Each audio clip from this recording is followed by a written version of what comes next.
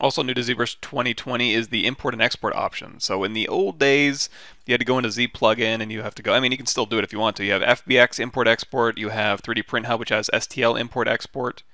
You still have available to you Subtool Master. You can go in here to multi-append and that'll import multiple OBJs.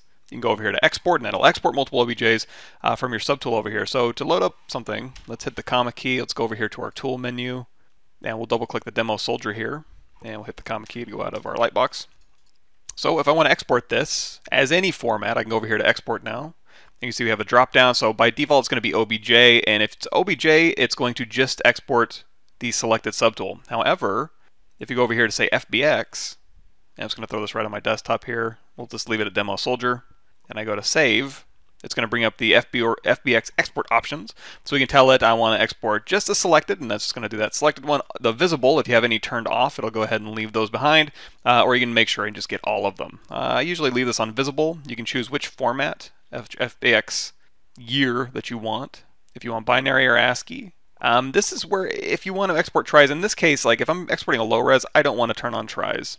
You can also export your layers as blend shapes, which is really cool. And also over here in your Z plugins, you'll have a, I think it's called Maya Blend Shape Master you can use as well. You can say Y up if you want to embed your maps. Smooth normals, if you're exporting high reses, I would definitely suggest turning smooth normals on. That's really going to reduce your file size. Turning tries on your high res may reduce some processing time downstream when you start baking, like in Painter, for example.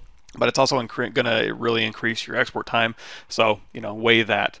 But smooth normals, on your low res, you can say if you want it smooth or not, how much of that smoothing you want it to do. So again, if you're exporting 5 million polygons out of ZBrush, I would have smooth normals on. It'll make your file size a lot smaller. All right, here's going to be the file format for the diffuse and normal maps, and then the file format for your displacement maps. You can say if you want to export cameras, or if you want to export only your cameras, and then smoothing levels, polygroups as mats, and then polygroups as selection sets. So if any of this makes sense to your workflow, go ahead and do it. Usually I just do visible, binary, smooth normals and say OK. That'll go ahead and write out your FBX. And the thing about FBX is it's going to keep all of your file names. It's going to keep any polypaint, vertex color information.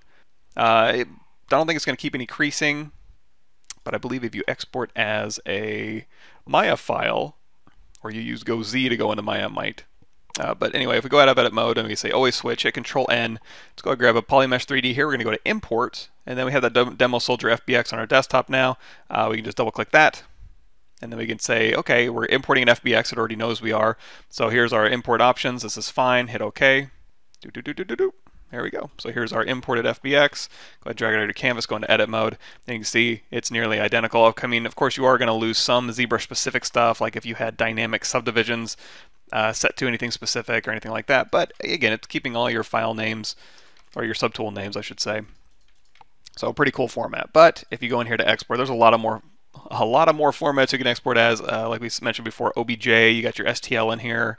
You got your Maya. And you don't have to go over here anymore to your Z plugin area to export as an STL or an FBX, for example.